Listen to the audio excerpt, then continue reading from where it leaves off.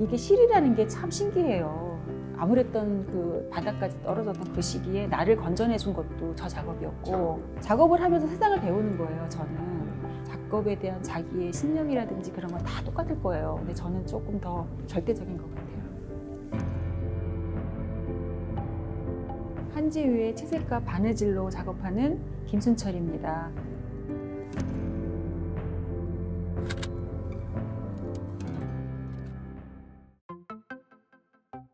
네, 안녕하세요. 네, 안녕하세요. 네, 어서 오세요. 네, 처음 뵙습니다. 네, 오시느라 고생 많으셨습니다. 네네네. 네. 아유, 작업실이 아닌가? 여기 갤러리 아니에요, 갤러리? 작업실입니다. 여기가 지식산업센터 같은 데죠? 네, 사실은 이 공간이 직원이 한 20 몇 명 정도 일하던 회사였었어요. 아, 여기가 네, 지금? 회사였는데 이제 딱 뚫어진 공간이었는데 제가 들어오면서 여기 이제 파티션 하나만 세워서 이쪽 파티션? 네, 그래서 조금 분리해서 조금 정리해서 작품 보고 싶을 때는 여기다 내놓고 보고, 그렇지. 또 이제 공장처럼 이제 막 할 때는 작업할 때는 안쪽에서 약간 하고. 좀 분리를 해가지고, 네. 그러니까 좀 약간 쇼룸처럼 좀 보기도 하고. 오시는 분이 없으니까 쇼룸은 아니고요. 그러니까 작가님이 이제 작업 완성하면 이렇게 보고. 제가 그냥 정리해서 보고 좀 즐길 수 있는 공간. 선생님 작업을 제가 이제 많이 봤는데 딱 그 어떻게 이미지상 봤을 때는 이거 뭔가 하는데 실물로 봤는데 느낌이 좀 달라요. 이게 어떤 방법으로 지금 보니까 베이스는 한지예요. 한지? 네. 네네. 한지를 씌우고 거기에 이제 바느질을 한 거예요. 바느질? 네. 한 게 다 손으로. 여기 예, 바느질을 해서 네네. 바탕에다가 그 마테리얼을 만들어 놓고 그리고 나서 다시 그 위에 바느질 땀의 방향하고 딱 오버랩 되게 컬러링을 입힌 거죠. 그래서 좀 더 입체적으로 돋보이는. 네.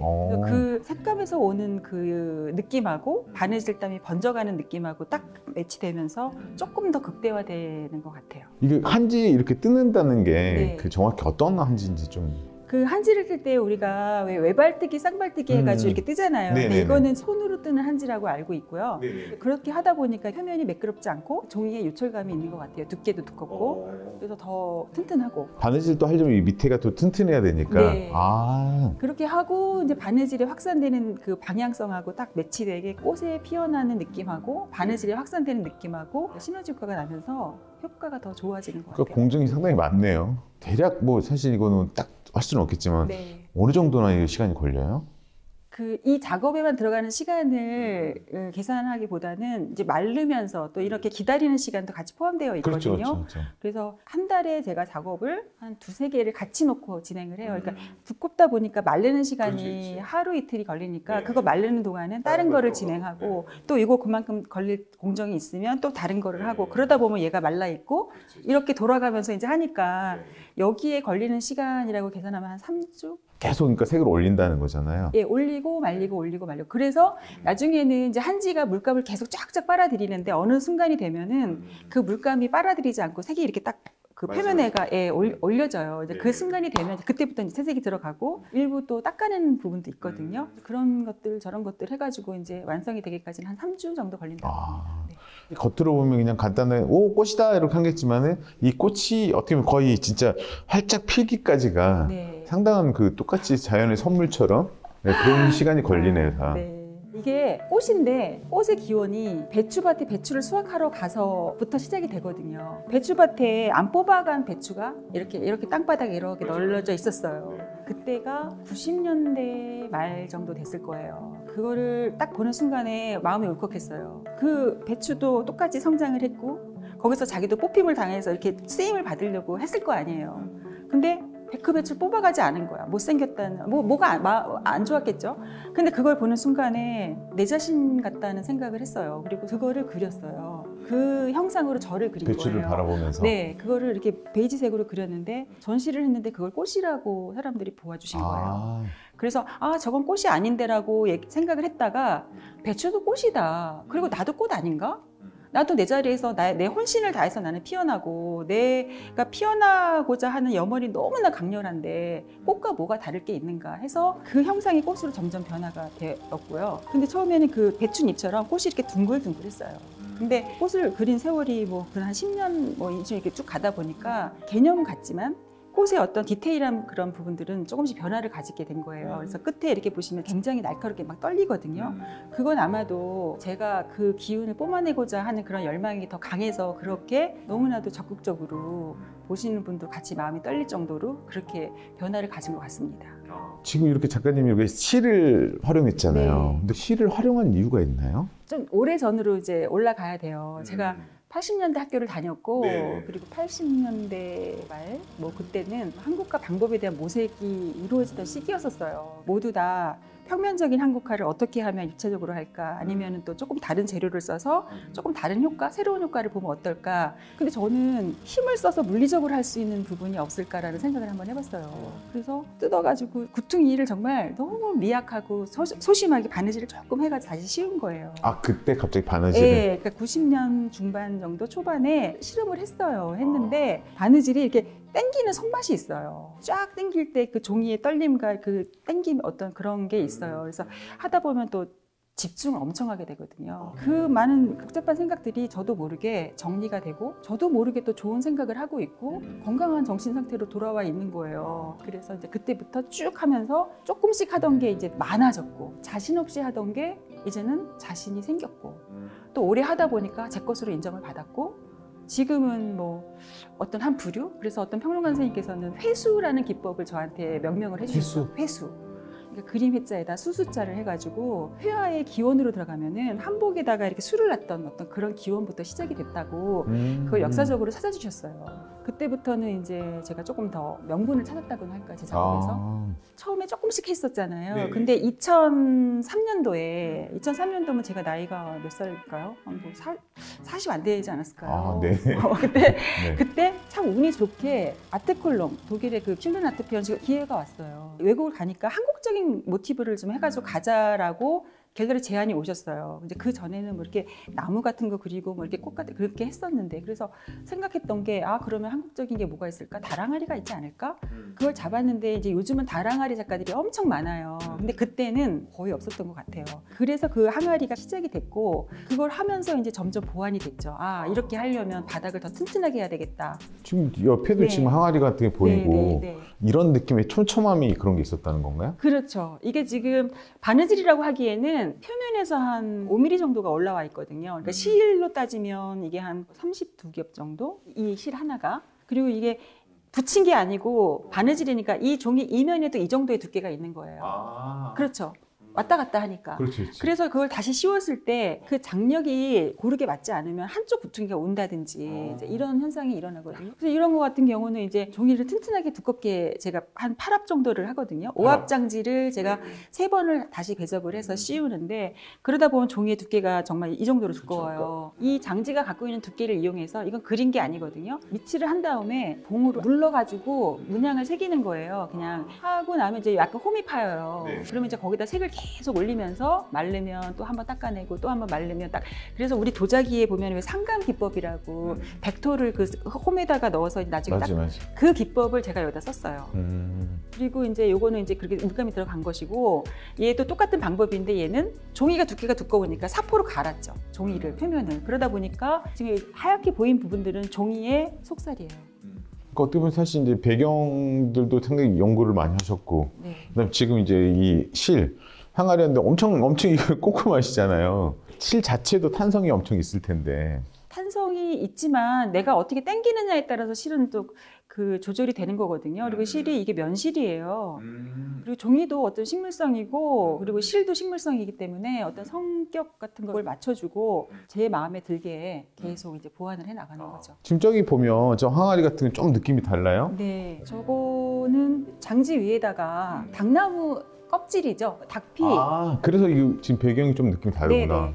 닭피가 표백되지 않은 내추럴한 상태의 닭피를 물에 불려가지고 바닥을 제가 조성을 한 거죠. 켜켜이. 이런 건 조금 많이 담가놓은 거고 얘는 조금 그러니까 담가놓을수록 물이 빠지니까 자연스러운 어떤 탈색된 색감을 가지고 켜켜이 레이어를 잡아서 바탕을 해놓고 미리 이제 밑작을 해놓고 그러니까 이제 나무판이 된 거죠. 그죠, 우리 합판, 화판이, 베니판이 베니다판이 된 거죠. 그래서 떼어내서 이제 그 항아리의 형상을 바느질을 했는데 바느질이라고 하기보다는 나무판이니까 송곳으로 뚫고 그리고 여기에 보면 이렇게 큰 모란꽃 형상이 들어가 있는데 네, 지금 약간 형상들이 네, 보여가지고 이거는 위에 덧바느질을 한 게 아니라 바늘이 한 번에 여기까지 가지는 못해요. 중간에 한 번 왔다가 여기서 또 쉬었다 가고 이렇게 가거든요. 교차되는 부분을 이 라인에 맞춰서 교차를 시켜준 거예요. 거기에 이제 어렴풋이 있으면 있고 없으면 없는 어떤 큰 꽃을 형상을 넣은 거죠. 이거 같은 경우는 제가 너무 사랑하고 특별히 요청하는 뭐 미술관 전시라든지 이제 그런 데만 살짝 보여드리고 잘 보관하고 싶은 작품입니다. 아, 그만큼 애착이 많이 가는. 네네. 작업은 여기 안에서 이제 진행이 되고 있고요. 이게 좀 진짜 작업실 같네요.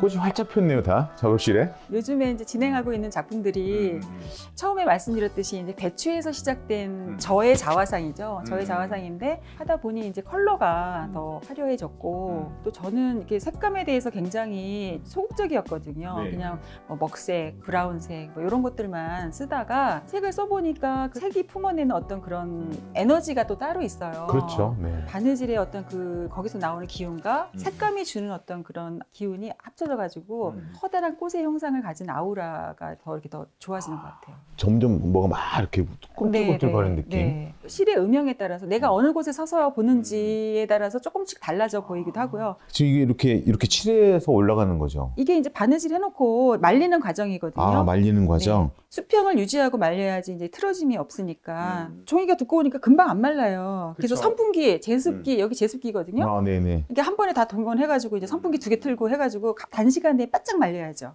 이제 저렇게 해서 말린 다음에 이제 선을 뜨고 그리고 나서 이제 색을 천천히 올리는데 한 번에 진한 색을 올리는 것보다 중간색 이하로 해서 천천히 한번 말리고 또 바르고 그러면 색이 더 풍부해지고 발색감이 더 좋은 것 같아요.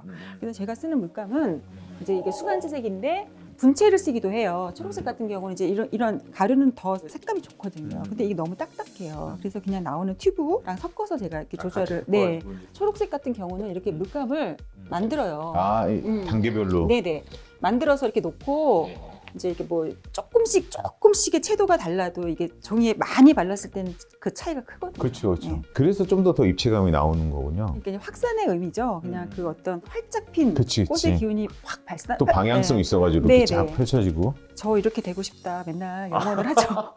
나 이 자리에서 이렇게 되고 싶다. 이렇게 제가 늘. 그래서 작품 제목이 About Wish라는 이제 제목으로 쭉 이게 제작이 되는데 그게 세상에 대한 욕심은 아니고요. 제 자신에 대한 제가 이 자리에 있고 내가 이렇게 하고 있고 나 여기 있다. 그 나 이렇게 피어나고 싶다. 뭐 그런 거겠죠.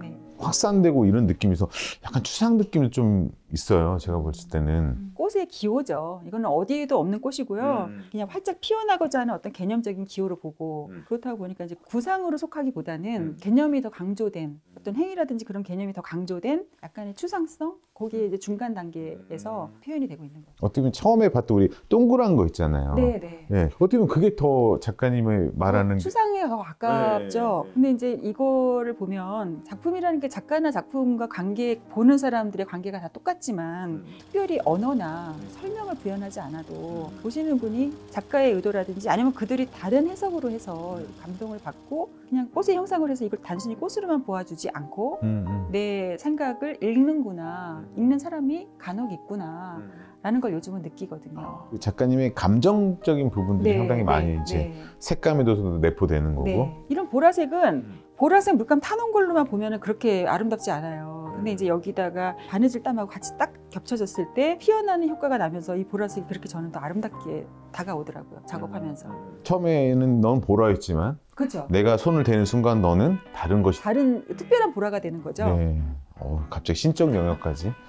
네, 그래서 저게 지금 처음에 하는 건가요? 네, 이런 식으로 바느질. 이런 식으로. 네, 바느질해서 이거를 화판에 씌워가지고. 이렇게 되구나. 네. 그러니까 이게 앞면이고 이게 뒷면. 네.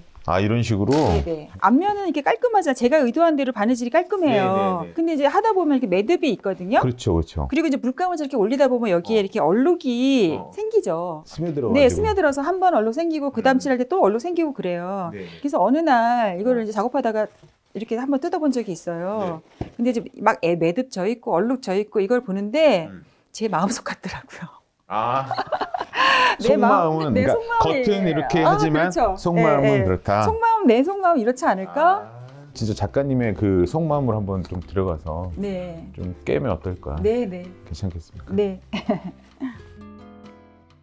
가장 힘들었을 때 작업을 그만둘 수도 있었어요. 그만둬야 되겠다. 더 할 수 없다. 살기가 싫다라고 생각까지 들 정도로 이렇게 움츠리고 있었는데 정말 바닥까지 내려갔는데 그렇게 암울한 시기에 공문이 하나가 왔어요. 정말 그때는 이거 아니면 내가 죽을 것 같더라고요. 지금 또 막 눈물 나려고 그러는데 그래가지고